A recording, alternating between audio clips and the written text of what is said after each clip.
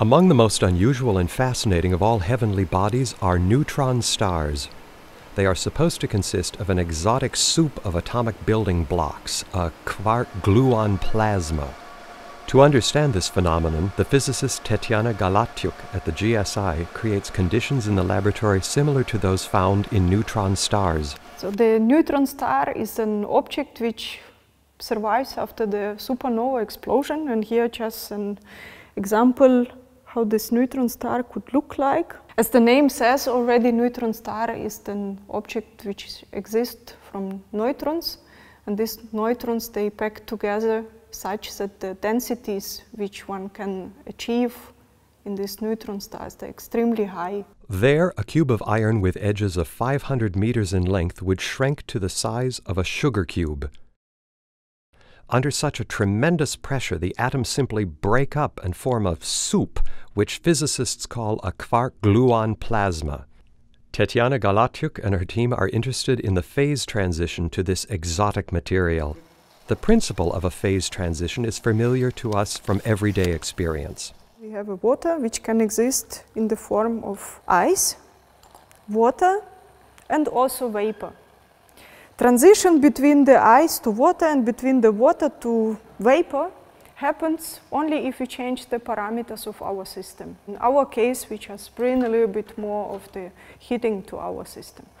And then at some point, when the temperature inside the spot is on the level of 100 degrees, and this is what we call the critical point. At this stage, we go from the liquid to the vapor phase transition, or as we also try to understand and find out this in the nuclear physics, would be the transition from the hadron gas to the quark-gluon plasma phase. But at what temperature and pressure? To work this out, researchers collect signals coming from the hot, dense fireball of a heavy ion collision.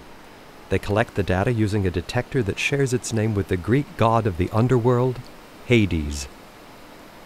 To start with, heavy ions are accelerated up to 90% of the speed of light with the help of the particle accelerator at the GSI and are fired at the target foils. The dielectron spectrometer Hades then measures the generated particles. All these particles, they are flying in the detector, and after reconstructing all the particles which are produced in this heavy ion collision, we can make a step back and to really try to understand and to identify the new states of matter, if they are existing. Hades will be connected ahead of the compressed baryonic matter experiment, which is being built in the framework of the large new particle accelerator facility, FAIR. This will enable greater intensities during the acceleration and collision of heavy ions to be reached. A large number of ions increase the chances that rare events can be observed.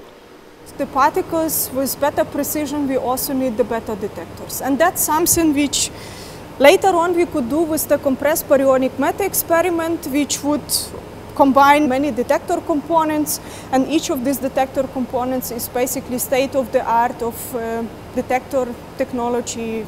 An exotic research area? By no means. Tetyana Galatyuk is one of many hundreds of scientists worldwide who are preparing the compressed baryonic matter experiments.